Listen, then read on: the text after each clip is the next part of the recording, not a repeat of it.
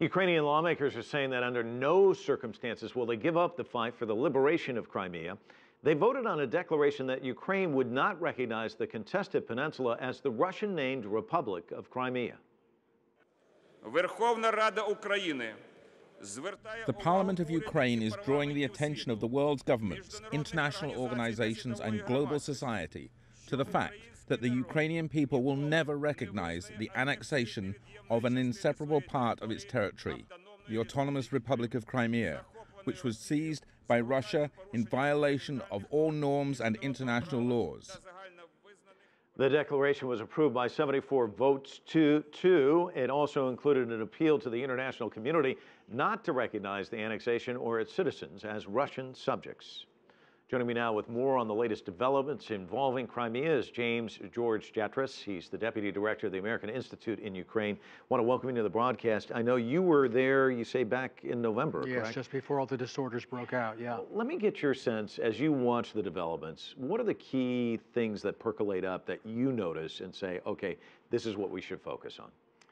I think the key things that all of the problems that came to a head with the demonstrations against President Yanukovych, and then the collapse of his government, the violence on the streets, none of that has gone away. We have a revolutionary situation where it's unclear if you have any kind of legal legitimacy to the government in Kiev, whether they even control the streets of Kiev. Do you have these armed groups that were instrumental in the change of power that are setting up their own armed formations now they call a self-defense force? You have people storming into TV studios like this one and beating the head of the studio over the head to force him to resign because they don't like his news coverage. That's the kind of disorder, I think, that threatens the unity of the country, and especially other regions of the south and east of Ukraine, never mind Crimea, that make them wonder what their future is in this country, and I think increase the prospect of further disorders that will have international implications. Well, as a Ukraine watcher, what is the future? I mean, is it bleak? How do you see it? How do you see the story unfolding? I think it can go one of two ways. We can go down the road of recrimination, sanctions, threats, you know, calling Putin Hitler, all this kind of talk, tit-for-tat sanctions. Or at some point, people can start behaving like grown-ups, that the Europeans and the Russians especially, I think with the Americans playing a supporting role to Europe, can talk about what kind of aid Ukraine needs, what kind of restructuring, what kind of reconciliation between different parts of the country. That conversation really isn't happening right now. And until it does, I think things are going to get worse in Ukraine, and this confrontation internationally is only going to get worse. I saw an article today, analysis, where they said that Crimea is just one little chip, but there could be additional chips. And we should really, we're kind of focused there, but we should be watching the eastern section of the country itself. Do you see a splintering that could occur, or do you think holding this thing together, obviously very difficult, how do you go about it? No matter what people in Kiev are saying right now, I think Crimea is essentially a settled issue. The fact that what passes for a government in Kiev ordered forces out of Crimea is essentially conceding it.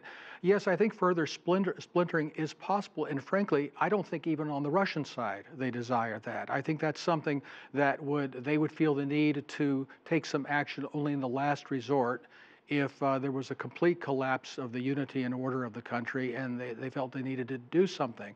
I think that's not in the cards right now, but it easily could be. The economy's in free fall. The country's going to default on its debts. And as I say, there's almost a complete breakdown of law and order and the constitutional system. That has to be dealt with. You and I had a chance to chat briefly, and you said what you're seeing right now is noise. How do you get rid of the noise and really have action? What should be happening right now? From a diplomacy standpoint? Essentially the things I described. I think some people need to meet behind closed doors somewhere and talk about putting Humpty Dumpty Ukraine back together, rather than saying which officials in the other government are going to sanction, essentially to try to embarrass and pressure them. I don't know anybody who thinks that the sanctions being named against Russia and people closest to President Putin is going to make him pull out of Crimea. I don't see how that's going to dissuade any move into eastern Ukraine, but it could distract us from the task that could prevent further splintering of the country. Jim, thanks so much for coming in. Certainly appreciate it. Thank you.